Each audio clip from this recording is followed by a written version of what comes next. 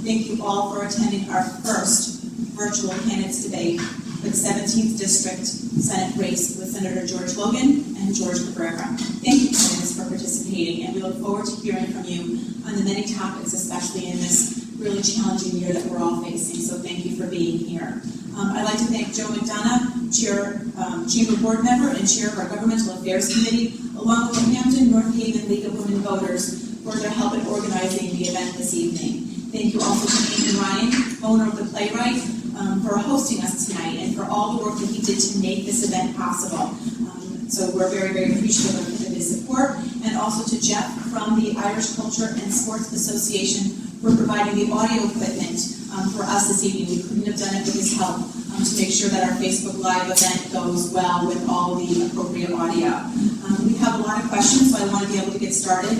But I'd like for the people that are watching us this evening, please know that, again, we are live and we are taking questions. So those that are home watching us, if you have a question for the candidates, if time permits, please put that in the comment screen right on the Chamber's Facebook page. We have monitors that are watching the questions, and if time permits, we will make sure that those questions get answered. So please make sure you comment on the Facebook page. So again, I want to be able to get started. We have a lot of questions for this evening. I'd like to introduce you to our moderator, Stephen Chardello. Stephen has been a practicing attorney since 1983 in Hampton and founded the general practice law firm which bears his name and is located at 2840 Whitby Avenue in the Mount Carmel section of Hampton. Steve's law firm specializes in residential and commercial real estate transactions, business transactions, and litigation. He's also a principal in the Eli's Restaurant Group, which operates many restaurants here in Hampton, are all our favorites, in Hampton, Brantford, Orange, Milford, and the new one in Manchester. Steve has been a moderator of our Chamber of Commerce debates for over 25 years. He has been a strong supporter of the Chamber and has been a Chamber member since 1986. So we appreciate his time and dedication to us and to our Chamber, and we look forward to having a very spirited debate. And I'd like to introduce you to Steve Chardello.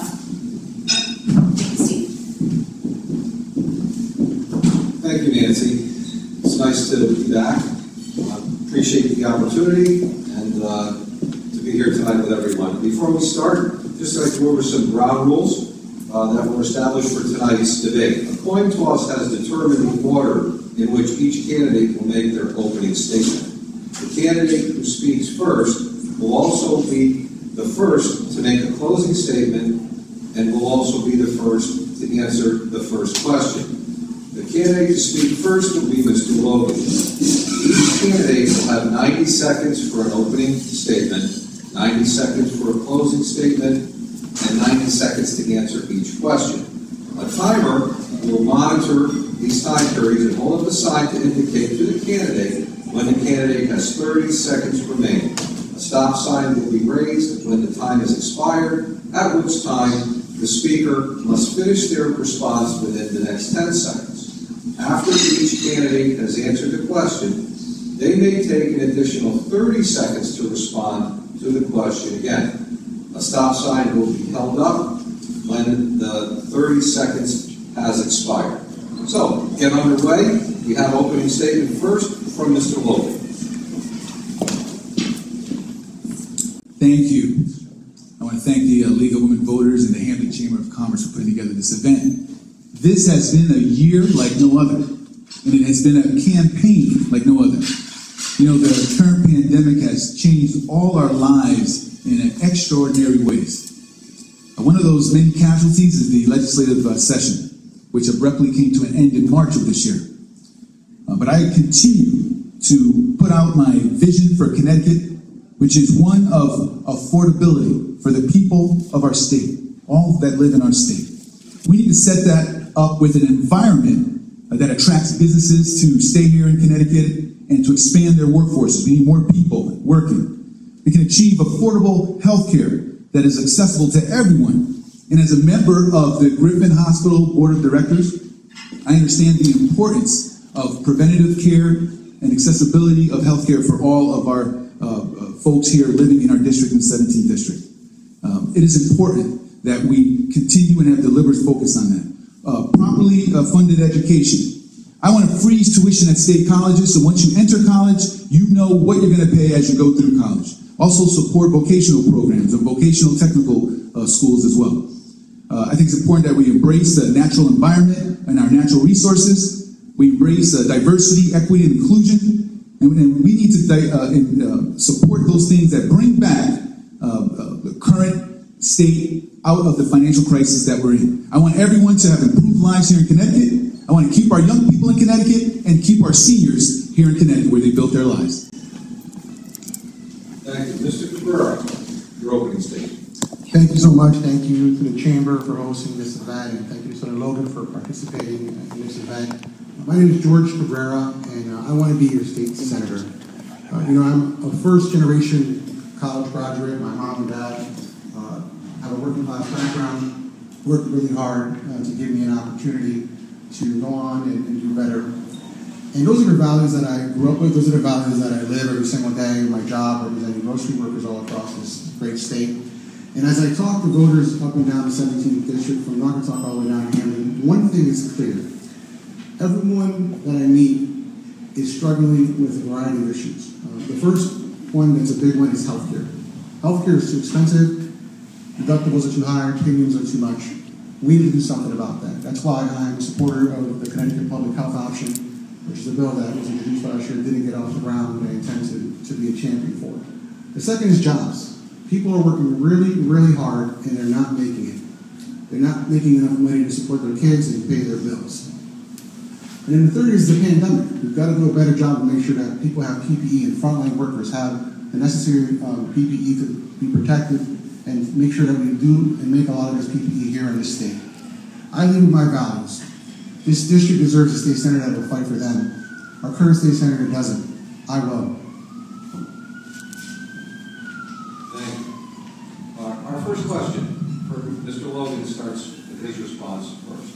39 states allow either for multi-day in-person voting and/or no-excuse voting by mail to encourage participation in our representative democracy. Here in Connecticut, that would require amending the state constitution. In light of the difficulties this year with voting, concerns about the coronavirus, concerns about delays in mailing ballots, would you support early voting in Connecticut, and how high a priority would this expansion of voting rights in Connecticut be for you? That's a great question. Here in Connecticut, as well as across the country, voting is an important right for folks. And it's important that here in Connecticut, we make voting as accessible to as many people as possible. The notion of expanding absentee ballots or no excuse voting or mail-in voting, I think is something that should be explored.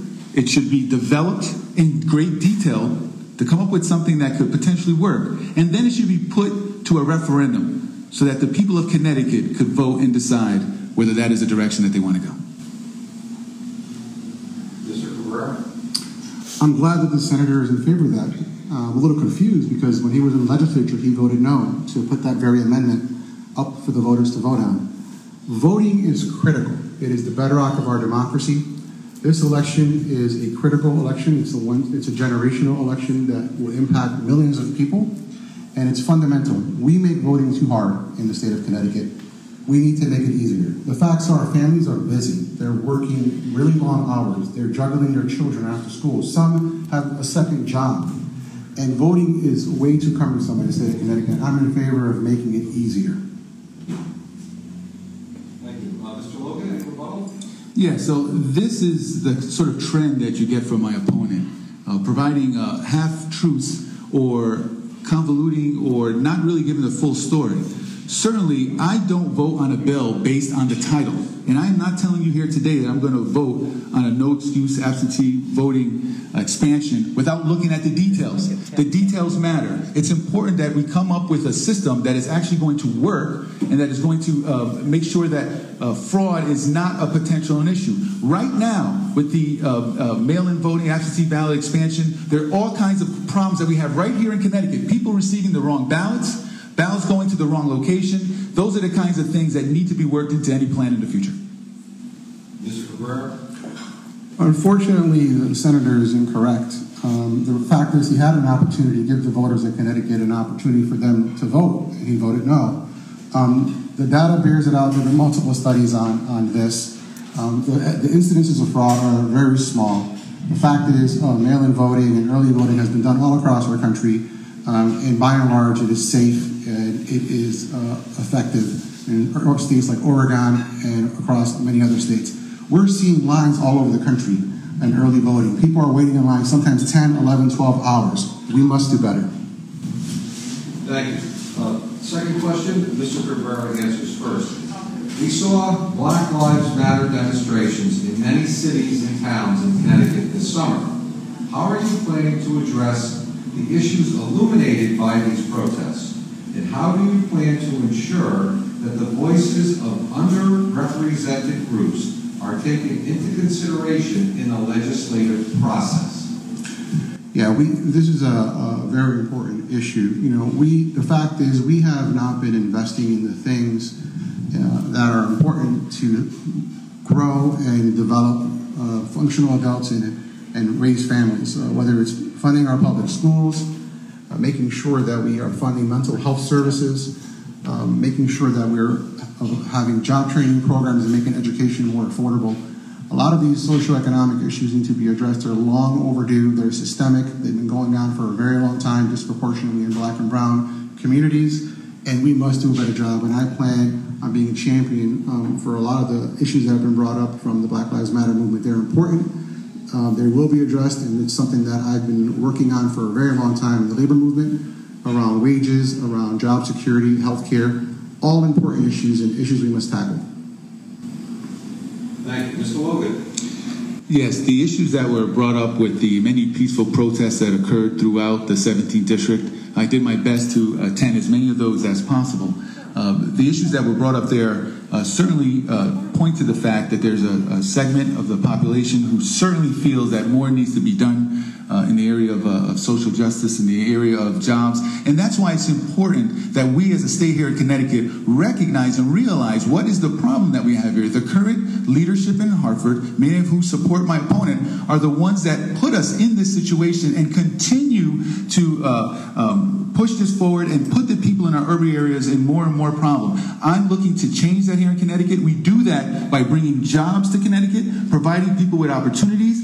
I think it's important that the issues that were brought up by the peaceful protests are taken into account when we go into the next session, because it's a budget session next year, and I intend and I plan to utilize what I heard at the peaceful protests to help move and make Connecticut better and improve the quality of life for everyone living here in Connecticut.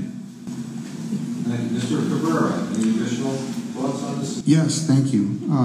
The issues that we have to tackle are complex. They're also systemic, and they're not going to be solved overnight. But we need leadership on these issues, and we need a state senator that's going to stand up for the things that matter the most. The fact is, there are two very important pieces of legislation last year that the senator had an opportunity to tackle exactly what he just said. That was the paid family leave law, which allows a mother to stay home with her infant child without fear of losing her job or losing a paycheck or taking care of a loved one. That helps families and helps those problems. Or raising our minimum wage. Workers need a raise. Senator Logan voted no on giving workers a raise. These are fundamental things that would help solve the very problems we're talking about. Mr. Logan? Thank you. So again, my opponent with half the story. When it comes to paid family medical leave, I support paid family medical leave. I have said that repeatedly. I've also said I don't vote on a bill simply because of the title. The version of the paid family medical leave bill that passed is going to result in a 0.5% payroll tax, a reduction in your pay, beginning on January 1st of this year. Everyone in Connecticut is going to get a reduction in their pay. I supported a paid family medical leave bill that gave folks the option, the choice to buy into it. So that is what the issue is. And if you take a look at it, the only people in Connecticut who will not have to pay that 0.5% payroll tax are union workers. No surprise, my opponent supports the bill as it is written. Next question, Mr. Logan has the first response. What, if anything, would you do differently in regards to how Connecticut is handling the pandemic? For example, if you were responsible for the reopening of our Connecticut public schools, what would your policy be? Did you support the extension of the governor's emergency powers? I'll start with the second part of that question. I did not support the extension of the governor's emergency powers. I think we've been operating too long through executive order. I do believe that Connecticut, one, needs to get back to work. We need to find a way to better work with the pandemic that we have, that we're dealing with now.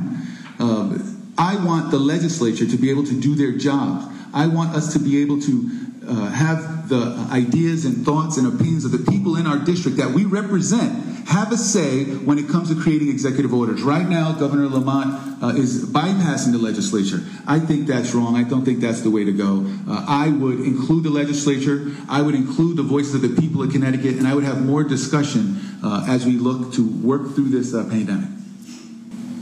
Thank you. Mr. Cabrera. This is a crisis that has revealed the incredible income inequality and gaps in opportunity in our state. And in a crisis, we're supposed to come together. In a crisis, we're supposed to support our leaders. The fact is the governor has been doing a really incredible job leading us through this pandemic. We have some of the lowest infection rates in the country. We are helping our workers, frontline workers, especially workers I deal with every day in grocery stores, making sure they have PPE. And in a time of crisis, we got to come together across party lines as Connecticut residents and citizens to fight this pandemic. And that's what we have to keep doing. And I intend to continue to champion making sure workers are protected, making sure that schools have effective contact tracing, and that we are doing everything we can to lower the infection rates and to make sure that we keep our people safe. Thank you. Mr. Logan? Yes, I absolutely feel that it is important that we recognize that we are in a pandemic and that we must absolutely work together. But that means including the voices of everyone, not just of the governor. Now, I would agree in terms of the communication that's been coming from Hartford has been good. But now, as we are talking about extending and the expansion of the executive orders, that is what I was commenting on. We are able to come together as a legislature for special session in July, another special session on October 1st. We can come together to make sure that we move forward as a state and make sure that the voices of everyone in the state of Connecticut is heard as we collectively figure out and decide how we want to move forward in terms of this pandemic. There are many folks in the 17th district that are not happy with the way the governor is executing these executive orders without them having a say. And that is what I would like to do, and I would do if I had the option. Mr. Cabrera? You know, the facts are what they are. When you have one of the lowest infection rates in the country, it's really hard to say that your leadership isn't doing a good job. There's always going to be challenges, but we really have to get to a point where we put politics aside and we focus on making sure that the infection rates stay low, that our nursing home workers are safe, and make sure our kids are safe, make sure we're supporting frontline workers with hazard pay and PPE and protections. And that's what I'm focused on. That's what I will continue to be focused on, and supporting anyone who's in favor of that. Thank you. Our next question. About 85,000 Connecticut residents receive assistance through the Affordable Care Act in paying their health insurance premiums, and many more are covered under the expansion of Husky Medicaid. If the Affordable Care Act is overturned in court, many of them will be unable to afford their premiums.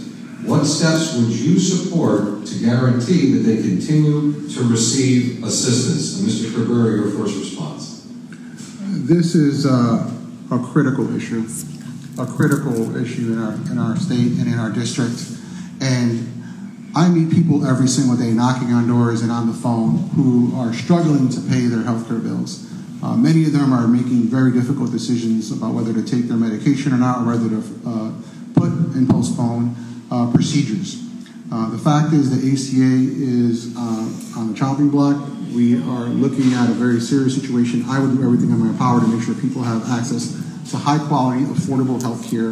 And that means being a champion for that, what I've been doing for a long time, and I will be fighting for and supporting the Connecticut Public Option Bill, which didn't make it out of the Senate last session.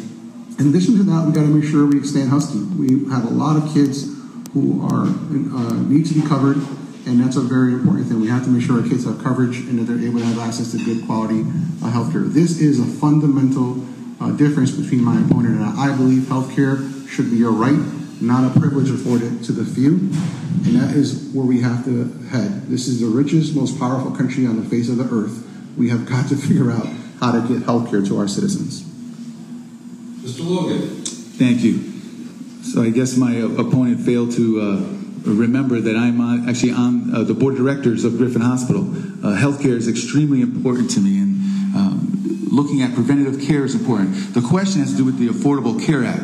So I and other legislators took action in terms of passing a bill which would ensure what we call the essential benefits, that they remain part of our health insurance. So regardless of what happens on the federal, on the national level with the Affordable Care Act, we have committed as a state to make sure that we maintain the level of emergency services that we have now. Hospitalization, maternity and newborn health care, mental health and substance abuse use disorder, prescription drugs, rehabilitative and habilitative services and devices, laboratory services, preventative and wellness care, pediatric services, including oral and vision care. That is the type of action that I took during a past session to make sure that regardless of what happens in Washington, and we're looking at our congressional delegations and the federal government to fix our healthcare system. But in the meantime, we took actions here in Connecticut. I was a part of that, and I'm proud to have been a part of that, to make sure that we're able to maintain those essential benefits regardless of what happens with the Affordable Care Act. Mr. Cabrera.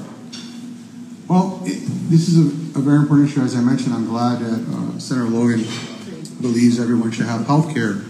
Perhaps he should let the president know, the leader of his party, who is right now actively in court seeking to eliminate the Affordable Care Act and throw millions of people off of health care, including many children here in the state of Connecticut. This is part of what's wrong with our politics, and we have to make sure that we elect the right people who are going to champion making sure people have access to affordable health care. And that's something I've been doing for 25 years and will continue to do in the state Senate. Thank you. Mr. Logan? Well, and again, you can see my opponent not recognizing what actual job he's applying for here. He's campaigning to be a state senator. We go to Hartford. We deal with the governor. We deal with Governor Lamont. We do not go to Washington. Our congressional delegation deals with it. It is not my role as a state senator to be telling the president directly how to run the country. I do it through our congressional delegation. I have written our congressional delegation. I have met with them multiple times to let them know what the people in our district want. I support all policies that come out of Washington that help Connecticut, and I am critical and I criticize any policies that come out of Washington, regardless of who the president is, if it's going to hurt our state. Thank you. Due to the nature of the next question, you'll each have 90 seconds to answer it, and there will be no rebuttals.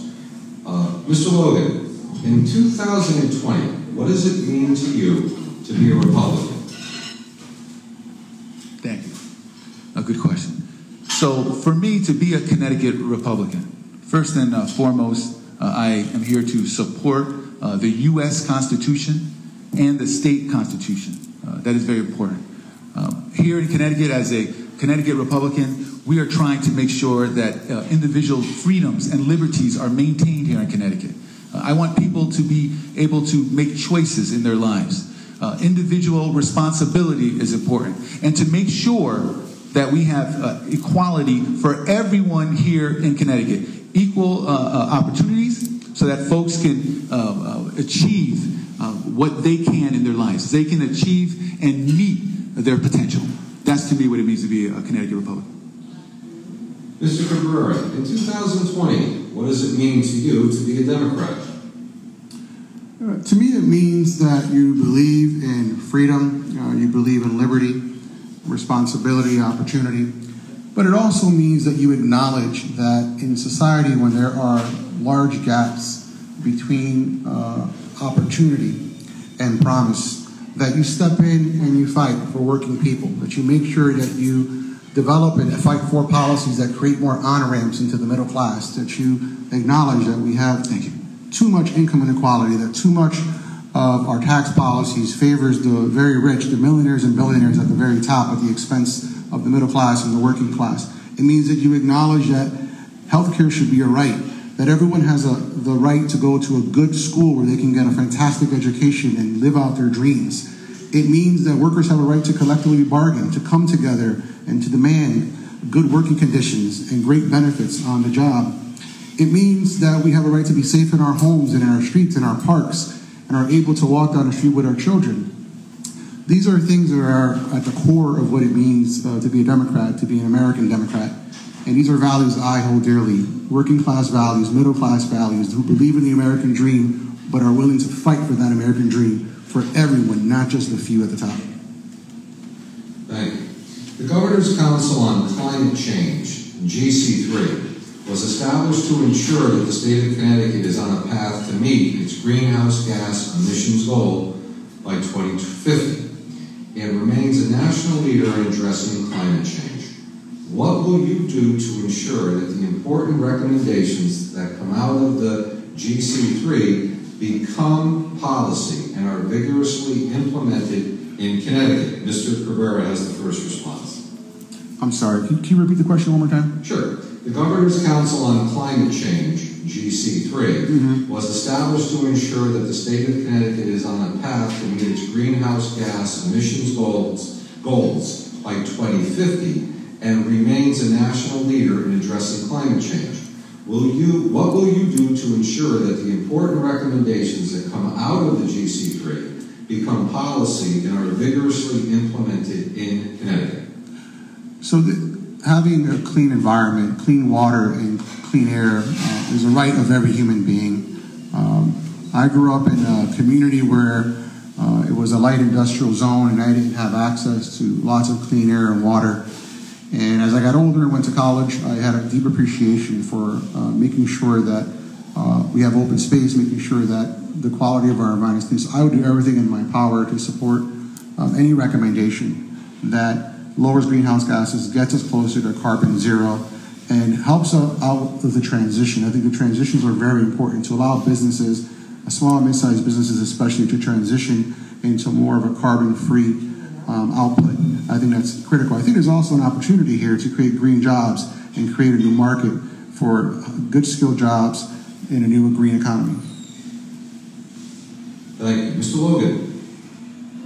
I think it's important that in any decision that we make as legislators, passing any laws or bills, that we consider certainly the environment. I'm looking forward to seeing those recommendations on ways to reduce our greenhouse gas emissions. But again, I need to see the details because it's important that we actually see what those recommendations are, and there will be recommendations. We need to make sure as legislators that we do our job to make sure that it's actually going to help the state of Connecticut and not hurt our state. And we also need to make sure that we maintain the balance between trying to make changes to address items such as the environment and climate change and our economy. It's important to remember that the two are not mutually exclusive.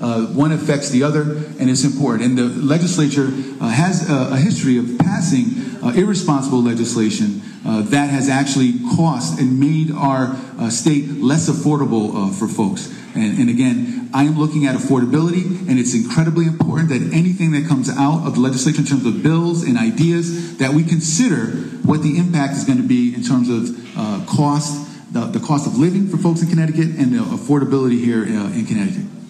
Thank you. Mr. Cabrera? This is an issue that we can tackle. The facts are climate change is real. It's happening rapidly. And we've had a dereliction of duty at the federal level with getting rid of very important environmental regulations, a whole host of issues. And so here in Connecticut, we have an opportunity to be a leader and make sure that we continue to protect our waterways, our shore, our air, our wind. And I think we need to really be very proactive in making sure that we do everything we can to make sure that we have a cleaner, safer, greener environment. Mr. Logan. Again, in terms of climate change, it is important that we focus on the environment. It is important that we take those recommendations very seriously, and we just need to make sure that whatever those recommendations are, that it's something that the state can afford to do. The timeline will have to be looked at, and what the effect or impact is going to be on folks being able to afford to live here in Connecticut to make those changes. There's always a give and take. I am looking forward to seeing those recommendations. I think it is important that we reduce our greenhouse gases here in Connecticut, and we do our part, but the details matter. I'm looking forward to seeing those recommendations. Thank you. Mr. Logan, this question is for you to respond to. First, how can the legislature address lack of affordable housing in many municipalities that is the result of exclusionary zoning and land use policies? So when we're talking about affordable housing, one, I think that's extremely important. And affordable housing is an area where, one, being given people the opportunity to be able to afford and pay for their housing through a vibrant economy where folks have opportunities for employment, opportunities to work, where they can then be able to save and build and be able to live where they want to. As far as going into outside of communities and forcing communities to, for example, let's take a look at Woodbridge. Woodbridge has an issue of affordable housing where there's a lawsuit against them. They're looking to build a multi-unit affordable housing facility on a 1.5 acre property. Woodbridge, most of Woodbridge doesn't have public water. They have wells. They don't have sewers. They have septic. So we need to look at the details in terms of where we're looking at affordable housing. I want to encourage communities and municipalities to look at ways to make affordable housing something that can work for their community. And we need to do more as a state to do that. But in terms of forcing affordable housing on communities that perhaps are not set up because of the geography, not set up because of the municipal utilities. You know, as a water guy for over 28 years, I know the importance and significance of having a septic system, for example, that's too large and that can contaminate neighbors' wells. It's important that we consider all that. But affordable housing is something that is very important to me, and I want to make sure that people have the ability to pay for housing and have the ability through opportunities for work and vibrant jobs to live wherever they want in our great state of Connecticut. Mr. Cabrera. Owning a home is the bedrock of the American dream. When you own your own home, you have more stability for your family. It provides more stability for a community, and it is critical. And we need to do more to make housing more affordable. But we also have to be honest with ourselves and address the history of discrimination when it comes to housing, whether it's redlining or discriminating against renters. The data on this is crystal clear, and we need to acknowledge that there are some systemic issues we need to tackle. And it begins with making sure that we are, again, providing those on-ramps to the middle class and making housing more affordable. But attached to that, which is really important, is good paying jobs, making sure people have access to training and college affordability. Because when someone has a job that pays well and pays a good middle class salary, they will be able to afford that home. So we have to be honest and address the systemic history and making sure we make things affordable, but also in make sure that we have those on-ramps and people have the opportunity to purchase a home and rent their home. It's critical. It provides stability. It's good public policy. It's great for our kids, and it provides a great benefit to everyone in the state of Connecticut. Thank you. Mr. Logan. Yeah, so when my opponent talks about systemic history, you know, I look at the last 10, 20 years where, look at the state of Connecticut. The majority party is in charge of the executive spot, the governor's spot, in charge of most of our major cities. The treasurer, the comptroller. You know, the issue here is that we need to go in a different direction.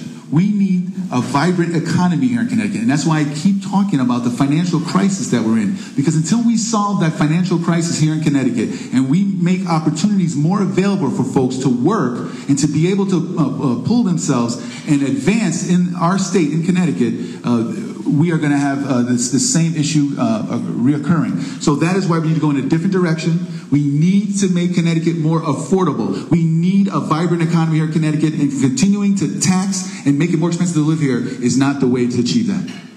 Mr. Cabrera.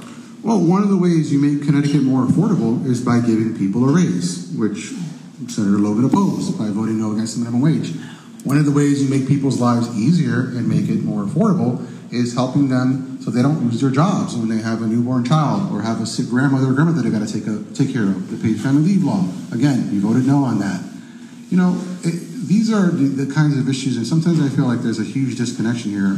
But when I talk to people in Derby and Sonia and Naugatuck, parts of Hamden and the Valley, they are working hard. They're doing the right things. It's just that they're not being given a chance, and that's what I intend to fight for. Mr. Mr. Cabrera, you have the first response to this next question. How important is the equity and environmental justice movement in Connecticut to you?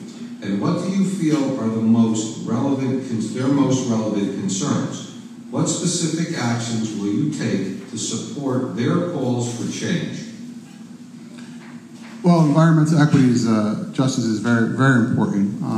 The fact is that we have, unfortunately, parts of our district and our state where we have a desperate need for significant remediation and environmental cleanup. In the Valley, in Derby, and so on and other places, there are lots of properties that are contaminated, and it makes it difficult to make them attractive for companies and businesses to come in and set up shop. And so one of the things I'm going to be fighting for is making sure we identify grants and bonding money to help get those properties ready for development. And that's something that you have to be proactive as a state senator. You have to get in there and fight for your district and make sure that you have those funds.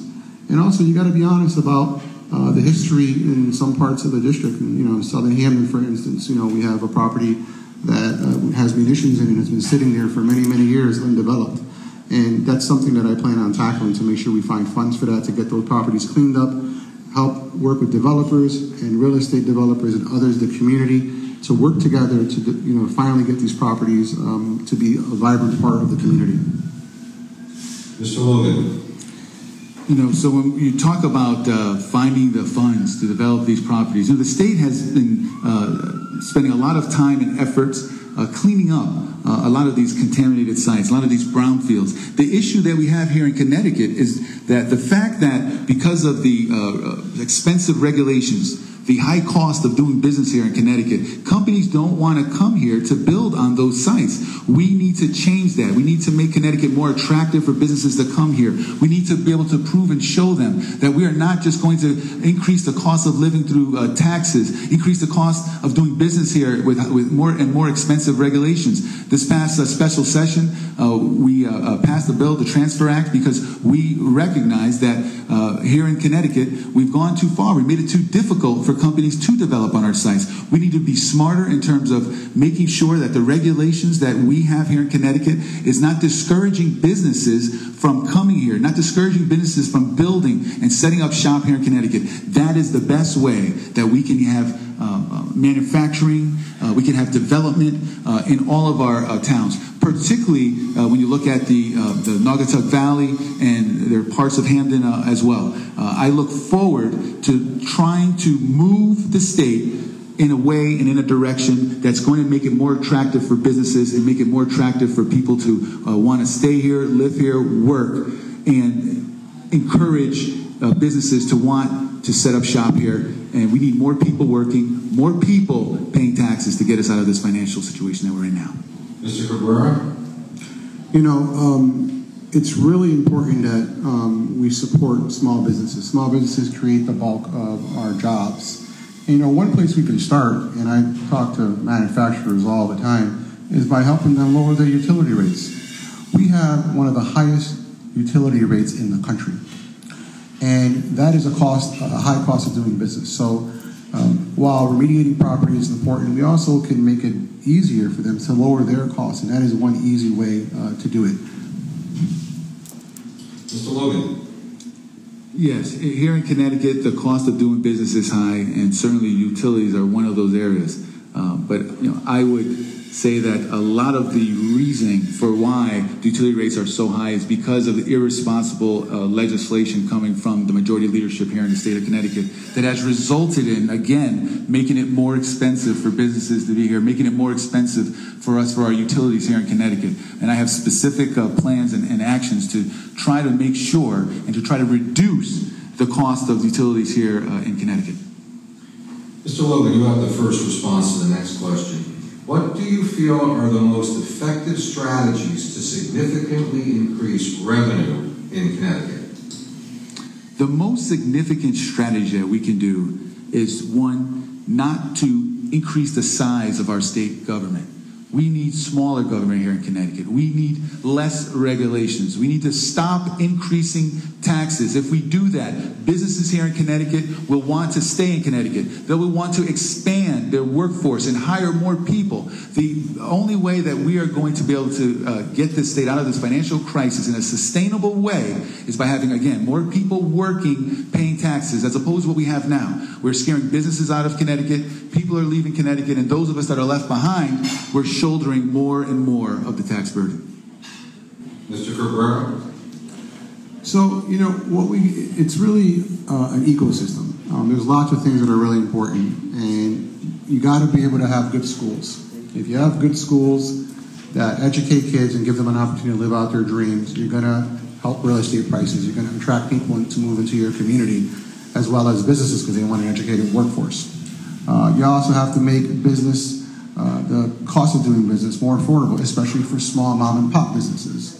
The cost of setting up the cost remediation, you need help with that. And you got to have robust training programs. The fact is we have a manufacturing sector that doesn't have a pipeline right now. We need to do a better job of making manufacturing jobs, trade jobs more affordable for kids to go into who don't want to go to a four-year institution. That's something I've been doing for a long time, working with the trades, good paying middle-class jobs, plumbers, pipe fitters, carpenters, good jobs that we can fill right now, and it's about investing in those kinds of careers and, again, creating those on-ramps to the middle class. If we do that, more people will move here, more people will have good paying jobs, which means we'll have more tax revenue as well. Mr. Logan? Yes, Mr. Cabrera continues to talk about the importance of manufacturing and businesses and jobs here in Connecticut, but just about every idea, every plan, every program that he supports, that he pushes forward, is only going to make it more expensive for us to live here in Connecticut. It's only going to discourage businesses from wanting to expand here in Connecticut, from wanting to come here to Connecticut. The majority party leadership in Hartford continues to pass irresponsible legislation that is killing our economy. It's important that we recognize that, and I want to go back to Hartford, fight for you, and hopefully after November 3rd, I'll have more numbers of more conservative legislators that understand the importance of solving this financial crisis that we have here in Connecticut. Mr. Cabrera? There's a real difference here, and that is that in order for Connecticut to do well and grow, you have to invest in people. No one begrudges anyone a profit. We have incredible businessmen and women in this state, but the facts are that people in the 17th district, many of them, especially in the Valley, are struggling because there's not the opportunity being presented to them to do well. Whether it's healthcare or wages or schools, we need to do a much better job of helping and supporting those folks to get to the middle class. Thank you. The first response on the next question is from Mr. Cabrera. It's been reported that Governor Lamont has hired the Boston Consulting Group to do a review of Connecticut government with the aim of reducing costs by at least $500 million. What areas of Connecticut state government do you believe can provide this level of savings? Well, you always have to look at savings in state government. I mean, the facts are that there's many places you can cut the fat, especially when you have duplication, you have agencies that may be doing some of the same functions. You always want to look to find savings there and make sure you have strong, robust state government. Those things are really important. At the same time, our workforce in Connecticut is down about 8,000 workers since the last governor, and we're seeing a lot of strain on the system in some of these departments where overtime is running way over. The state police department, for instance, has a very large overtime cost, and that's due in part because we don't have the right staffing levels to do a lot of these functions.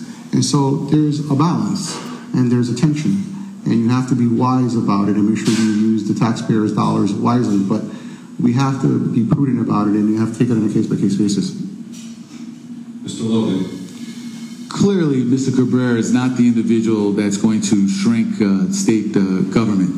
I believe that looking at public-private partnerships where they work can help to reduce the size of government. I believe that taking a look at how we go about the functions of state government is important. I believe that we should look top-down and blueprint and look at how we accomplish the goals and objectives, whether it's with DMV and renewing driver's licenses and registrations, or whether it's the way that we run our many different agencies. It's important that we take a fresh and good look at that. I do believe there are significant savings that can be made there. I too am interested in looking forward to seeing what these recommendations are. I mean, can they get to 500 million? It depends on what the recommendations are and over what period of time. But we certainly need to make sure that we maintain those essential services that are provided by the state government here in Connecticut. And again, we can do that by one way of looking at public-private partnerships where it works, whether it's in with mental health, whether it's with, related to healthcare, whether it's related to jobs programs. We can do this. We can be more effective and more efficient. I mean, even look at the DOT, for example. And when you take a look at the number of miles of roads that we have and the cost per mile that we spend to maintain those roads here in Connecticut and at the administrative level, again, there are areas that we can look at, and I'm the individual that could do that better than my opponent because he's only going to want to grow state government. He wants bigger government. I want leaner, smaller government. Mr. Cabrera. Not true.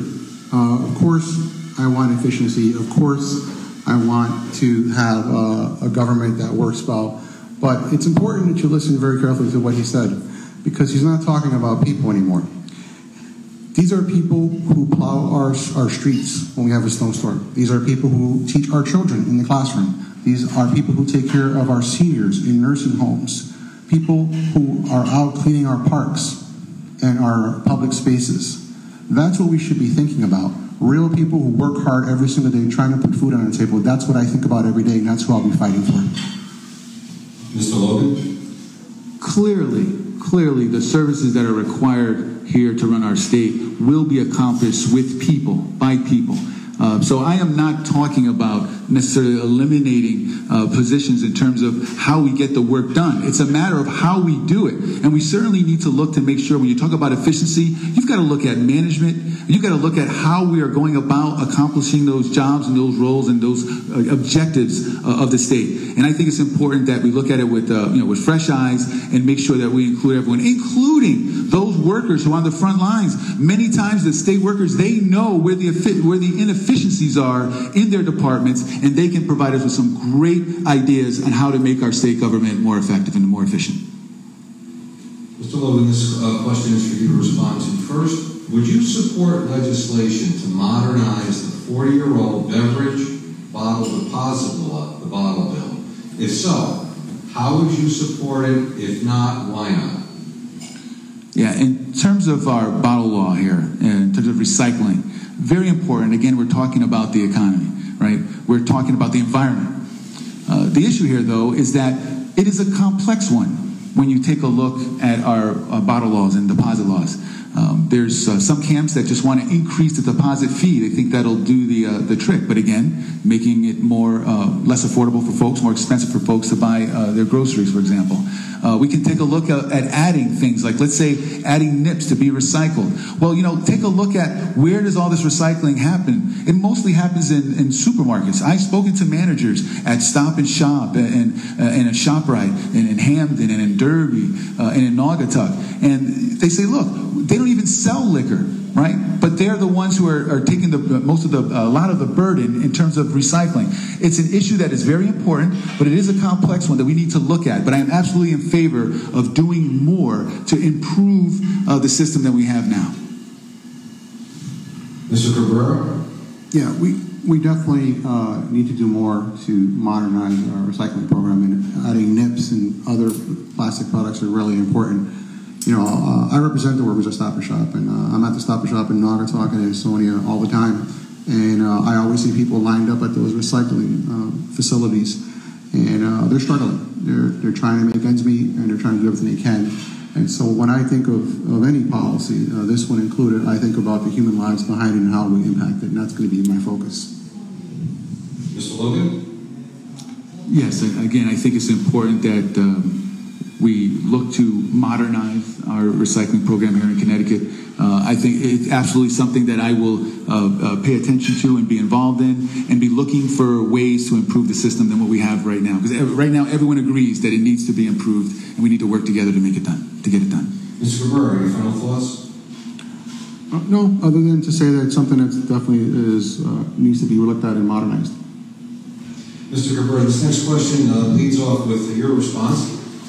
Do you feel the PURA and Connecticut City Council should be more accountable to the people of Connecticut?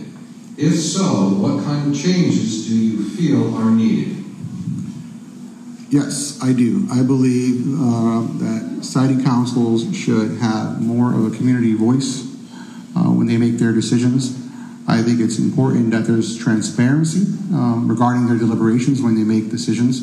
We're dealing with an issue right now in Hamden with the tower, and it's very important that we have community input and that there's access for public comment. And I know there is now, but there needs to be more of a community voice on that. And I think that those boards need to reflect the will of the people in the communities where these proposals are being made.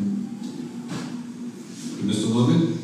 Yeah, I mean, I definitely think that more can be done in terms of transparency with the siting council. I find that often communities, in terms of communications, are surprised in terms of what goes before the siting council, and oftentimes folks feel that they just weren't involved early enough in the process. So I'm certainly in favor of working to improve communication and improve transparency as it relates to the siting councils. Thank you. Mr. Cabrera? I would only add that, you know, part of, I'm sure you're seeing a theme here, part of everything that I look at when it comes to policy are the people in the community being heard? Do they have a seat at the table? Are their voices, do their voices matter in the deliberation and the decision making? And is the structure of power set up in a way that is democratic, open and honest, and does the will of the people? Mr. Logan?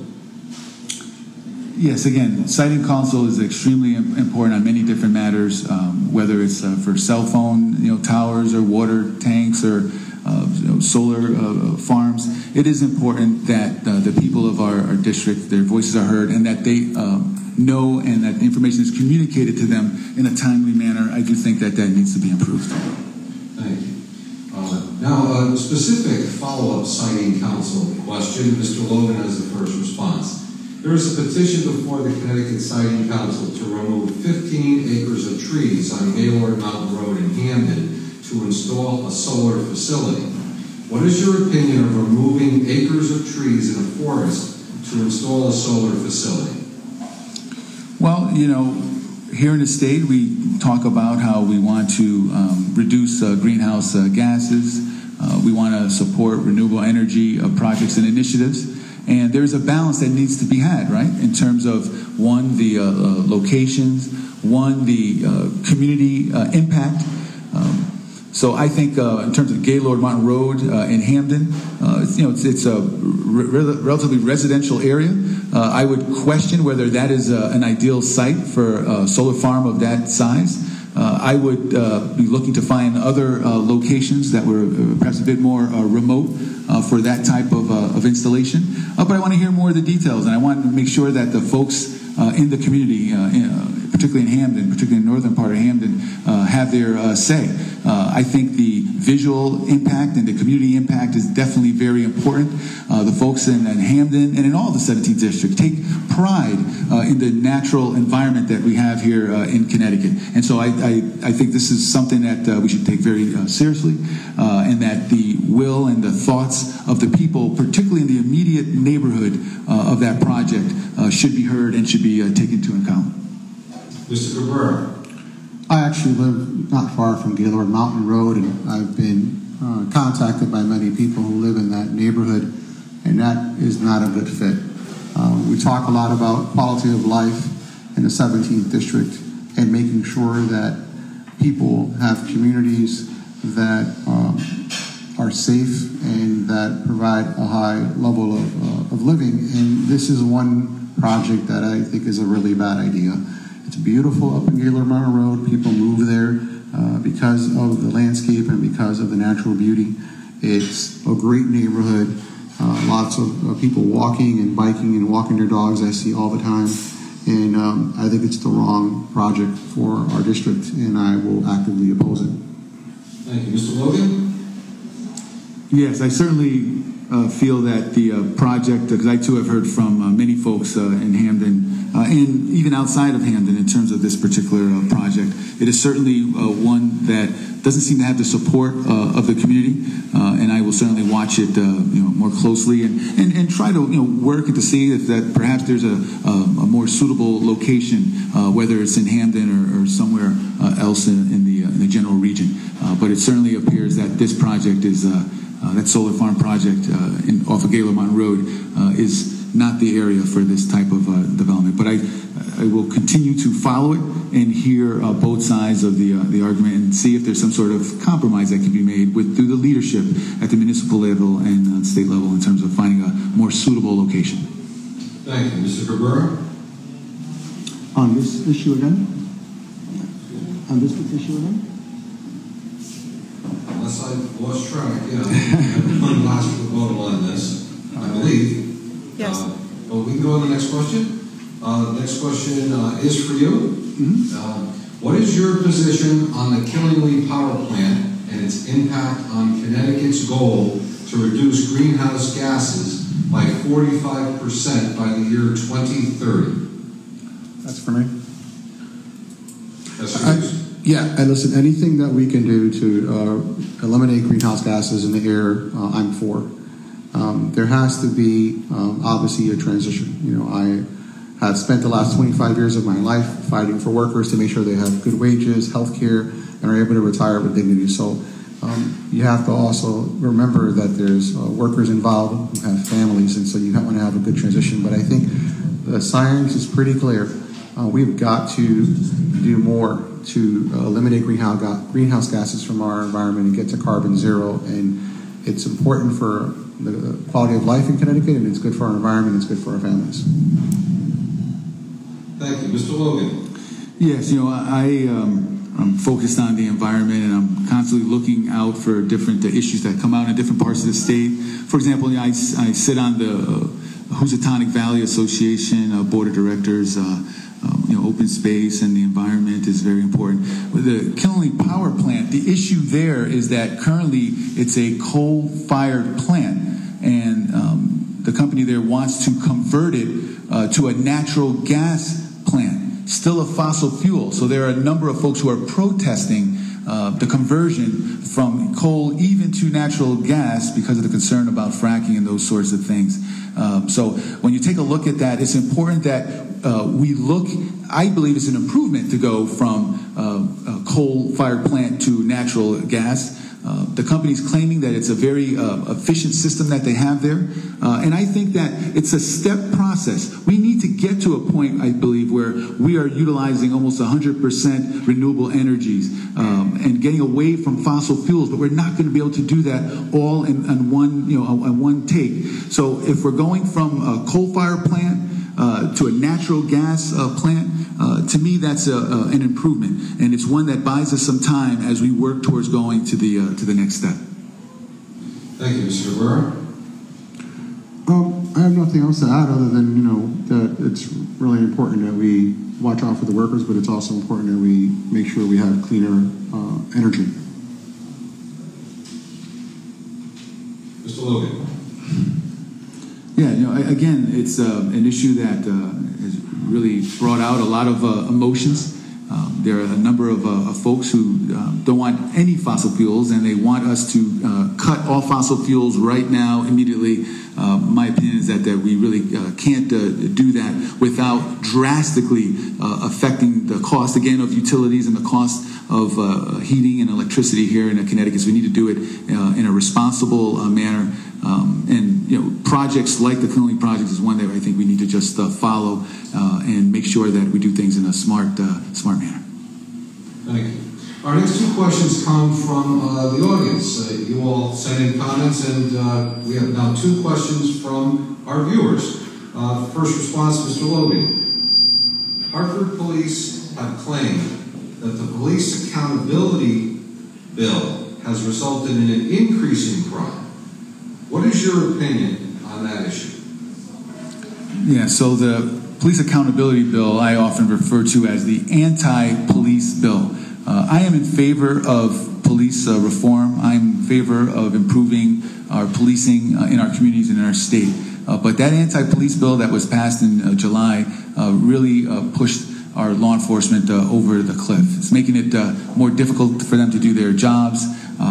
It's going to encourage many frivolous lawsuits on good cops, good police officers. And we have heard from police officers throughout the 17th district, whether it's Naugatuck, Hamden, Ansonia, Derby, Woodbridge, that it's making it harder for them to maintain and keep their current force. It's hurting in terms of recruitment, and it's making our communities less safe, and that's the fact of the matter. So again, it's a matter of I don't, and that's why I voted against that anti-police bill. I don't vote on a bill simply on the title.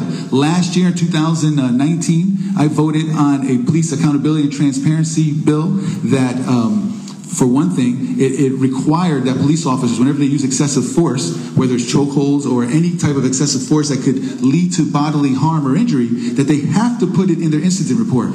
Also, it created a task force that started in January that was supposed to give recommendations to the legislature in terms of ways that we can improve our policing. But what happened in July with that anti-police bill was that it put our law enforcement in a precarious situation and condition, and it's made all of our communities more dangerous, less safe. I want to go back this next session and fix that bill, and I believe that I can do that far better than my opponent, because he believes that the bill was a good first step. He wants to take it even further. He wants less police in our communities. He wants to reduce the funding of folks in our community, and that's the wrong way to go.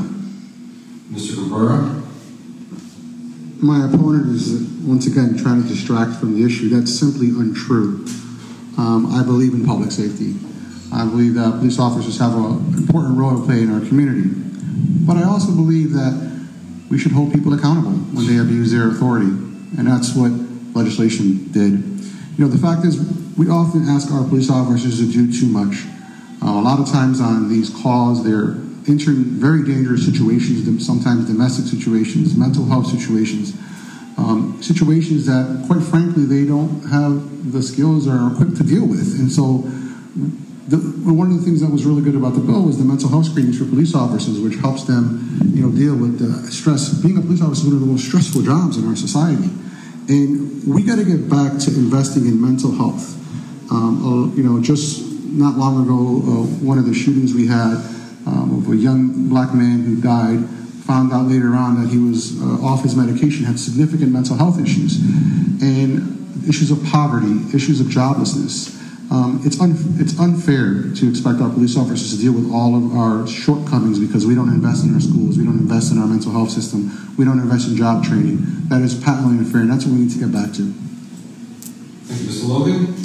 Again, my opponent has this repeated habit of favoring and supporting bills just on the title, supporting and favoring bills because of aspects of the bill without looking at the overall effect of the bill. You know, we've got our law enforcement officials, professional law enforcement officials throughout the state and every community in the 17th district who are telling us, letting us know they have spent their careers on law enforcement, and they have indicated to us that this is a bad bill. It's going to make it more difficult for them to do their jobs, and we need to support our law enforcement. And the whether I don't know if it's ignorance or arrogance of my opponent to think that he knows better than law enforcement how to best keep and protect the people in our district, to me, is just unbelievable.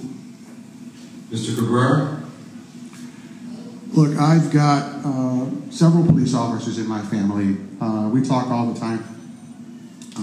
I am not against police officers. What I am against is when people abuse their authority and hurt, and in some cases, murder people. We've seen this happen throughout the country. There is just no excuse for someone abusing their authority, and we have to hold people accountable. And that's what I think the core of the bill did. But it also comes back to what I said earlier, which is we have to start investing in our communities again. Our second viewer, Paul, starts with a response from Mr. Cabrera.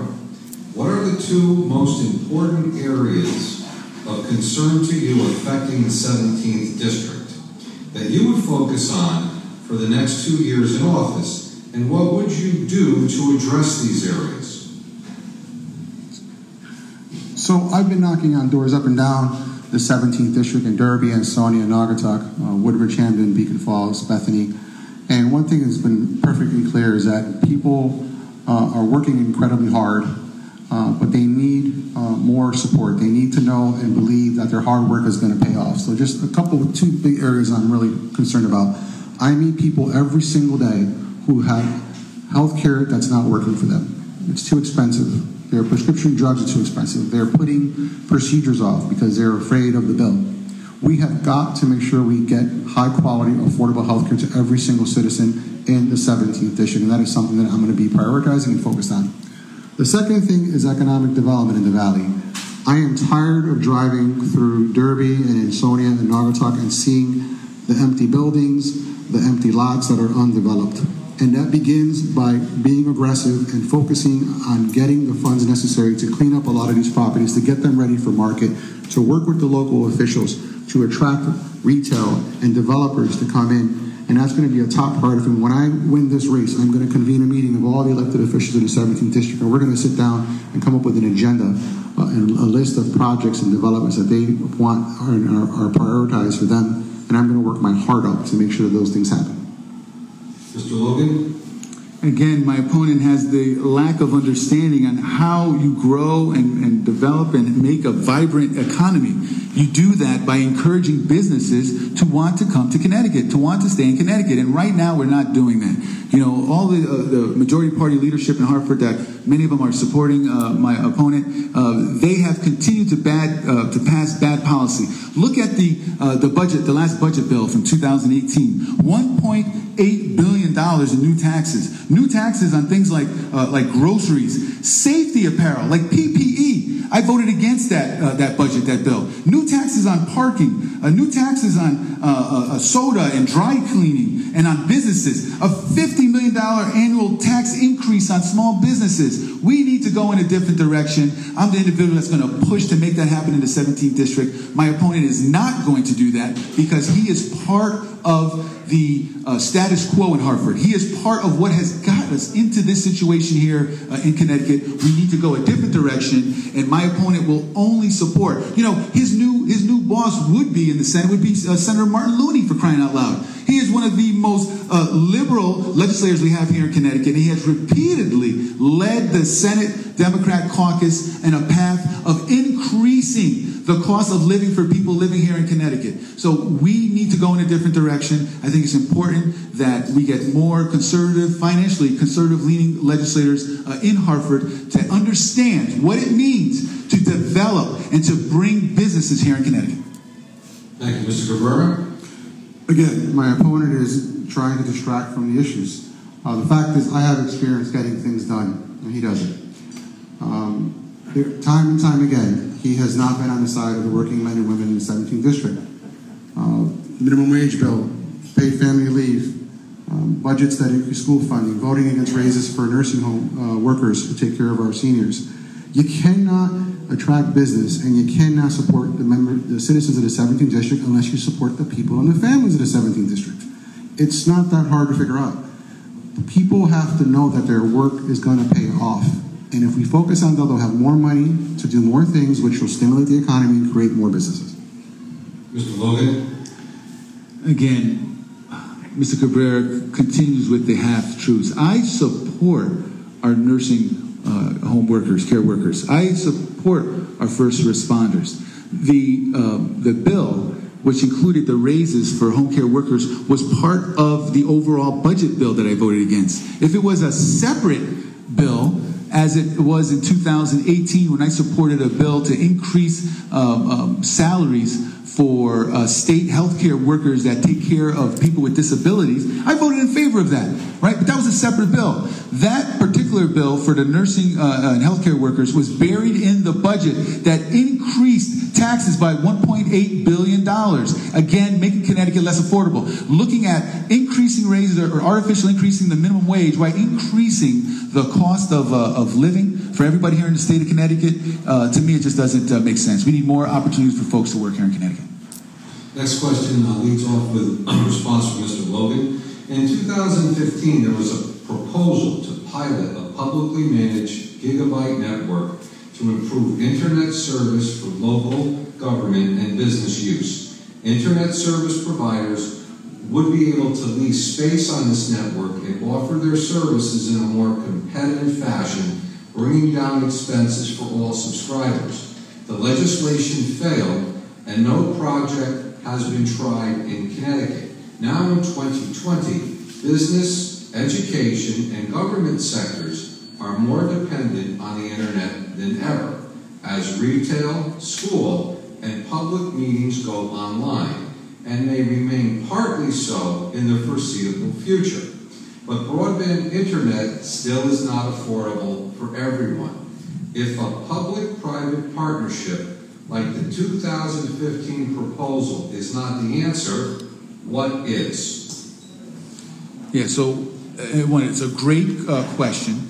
And when you take a look at where we are here during this pandemic, but this is now 5 years later, the internet is of so much more importance even now than it was then. It's important for businesses, it's important for families, it's important for children in terms of their learning. Absolutely agree that we need to do more in terms of making sure that internet access is available for businesses throughout our communities. I would prefer to do that without raising taxes. I think we can do that by looking and prioritizing how we spend the available monies that we have, that we are collecting currently.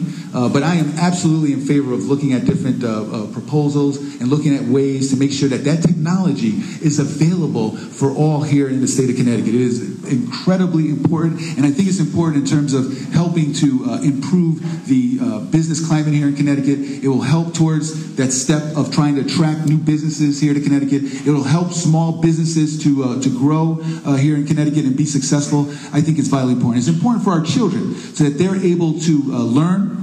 They're able to do the research that they need. They're able to communicate as necessary now in these modern times. So I am absolutely in favor of listening to and hearing and sponsoring and recommending ways and ideas for making internet access more available for all here in Connecticut.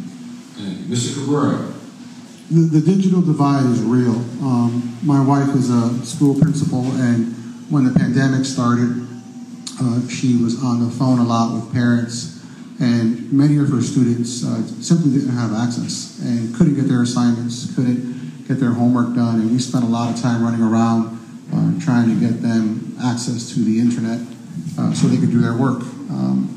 They had those gaps before the pandemic, and again, it's part of a neglect on the behalf of our state to not tackle these issues. You know, this is about having equal access to education, and now with this pandemic, having a Wi-Fi connection and being able to have access to the internet is even more important.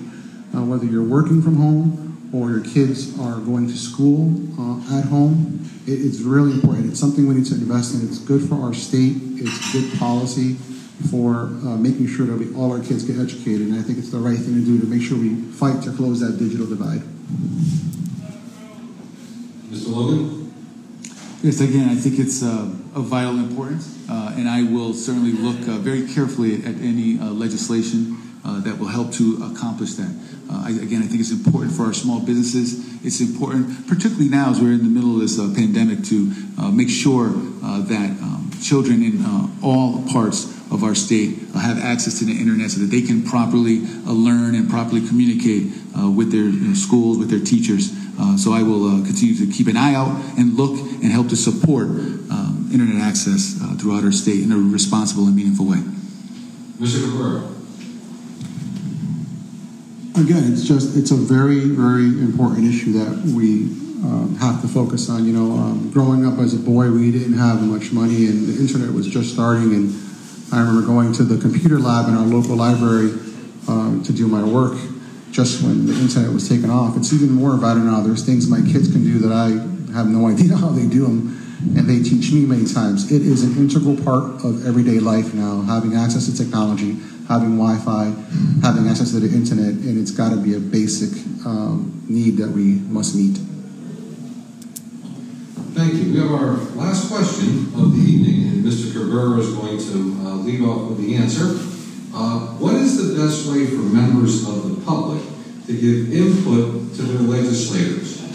Through public hearings, messages on their Facebook pages, written testimony, or phone calls to the legislators' offices? Which would you give more attention to while in office? I think all of the above, and I think all those ways you should get a hold of your legislators. I love meeting with people.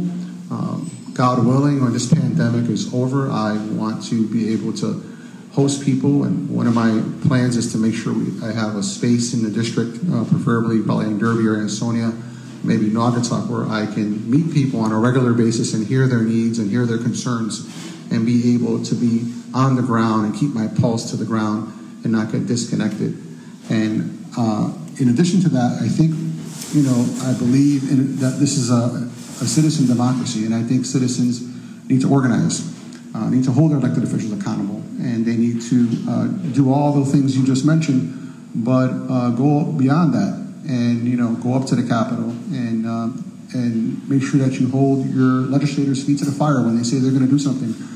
And that's a really important function of our democracy, and that's something that I believe in deeply and something that I will be promoting aggressively. Thank you. Mr. Logan.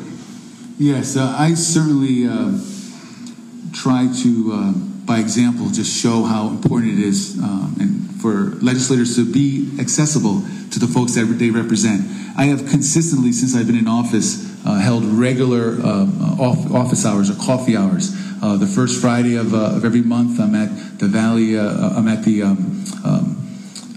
Valley Diner in Derby. First Friday of the month, I'm at the Three Brothers Diner in Hamden. The first Saturday of the month, I'm at the Acropolis Diner. There's so many places there keeping track. The third Friday of the month, I'm at the Valley Diner. And also I go to Barbara's Diner in Hamden as well. So I try to make myself available personally, but I also make myself available in terms of, I give everybody my telephone number, which I'm going to do right now. So get your pens out. 203-626-1508, and I encourage folks to text me, call me. I meet with folks one-on-one in the local community, and I encourage folks to get a hold of me and express to me their concerns by any means, whether it's through social media. I have a Facebook account, Instagram account, whether it's through email at my state site. Any way to get to me, and I do my best to get back to folks as quickly as possible. I do my best to get out into the community, something that my opponent, who, again, he ran in 2018, disappeared for about 1.75 years, and now he shows up again when it's campaign season again. I am out there in the community on a regular basis, meeting with folks because I love the community. I love meeting with folks, and I love finding out the best ways that I can help our community here in Hartford. Mr. Cabrera. Again, Mr. Logan, you're having trouble with the facts. I did not disappear in 2018. I stayed involved. In fact, I helped elect people to office in Ansonia and Derby in between the elections. I helped 35,000 frontline workers at Stop and Shop win health care benefits and wage increases and the historic strike that took the Northeast by storm. I've been on the front lines fighting for PPE, plexiglass, hand sanitizer, and hazard pay for grocery workers in our district, in Naugatuck and Ansonia. I haven't disappeared. I've been here all along. Mr. Logan? My opponent talks about what he does for his job as a paid union steward. I am talking about above and beyond my job. I work at a water utility. I've helped over my career to modify and to develop and create pump stations, treatment plants, water supply plants. But that's not what we're here to talk about our job. What are we doing extra for the community? I'm on the Griffin Hospital Board of Directors. I'm on the Valley Chamber of Commerce Board of Directors. I'm on many different organizations. I'm even a member of the Elks Lodge in Naugatuck, the Eagles Club in Naugatuck, the NAACP. I am in the community on a regular basis hearing from folks. I am going above and beyond to make sure that I truly represent the people in my district, and I lead by example. Thank you. Thank you both for a truly spirited debate. It's been very enjoyable listening to it. We're now ready for the closing statement segment of our program, where each candidate will have 90 seconds to give a closing statement. Mr. Logan, you go first. Thank you. So, this campaign has been replete with issues brought up by my opponent. Paid family medical leave.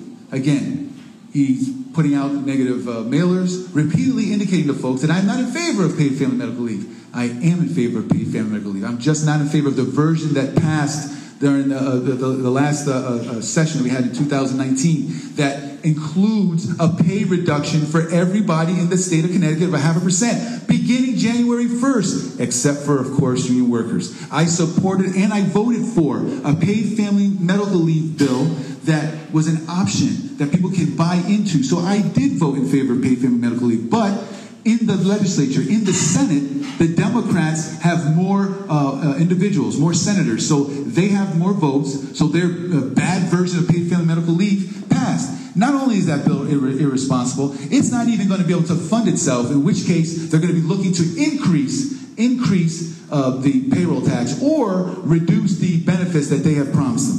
When it comes to artificially increasing the minimum wage, I believe that is a job-killing bill. And you can see it right now. Go into your local Stop and Shop. Go into your local ShopRite.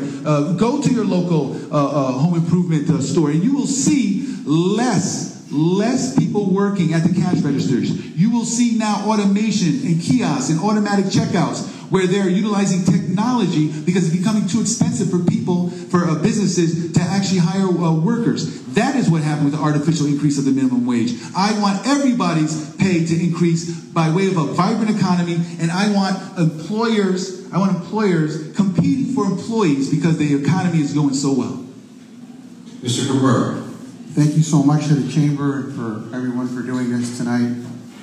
I'm a working class kid. I'm a first-generation college graduate. I have strong family values, and those are the values I've been living out for my entire life, and those are the values I'm going to take to the state Senate. You've heard tonight a lot of excuses about why things can't happen.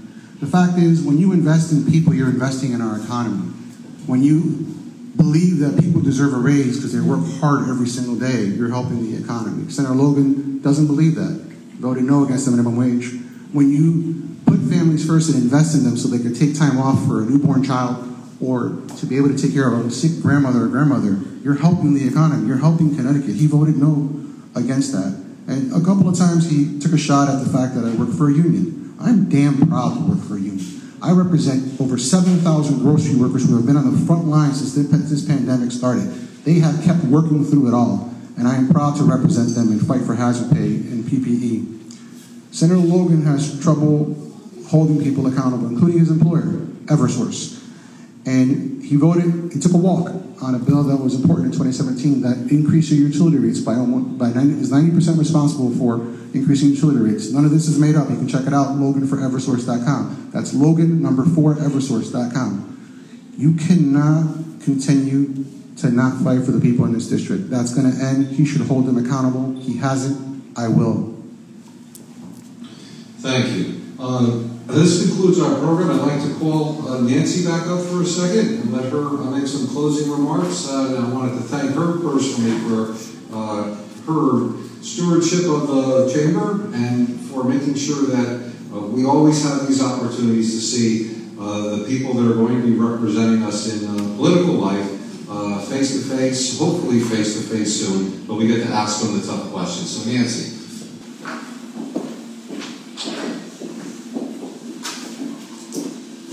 Thank thank you again for everybody who are participating and watching live. Just want to thank everybody for participating. It was really interesting to watch the dialogue back and forth on Facebook Live. We were happy to have an event like this. It's so important to hear from our candidates and hear, and if we can't gather in a regular format, this is something that we were able to do. I know it might have been confusing seeing the screen go back and forth, but we are in a situation where we are social distancing from each other, so we had to make accommodations available. My apologies for the microphone. I'm sure you're glad to see it over and ending. Have a good night, everyone, and thank you again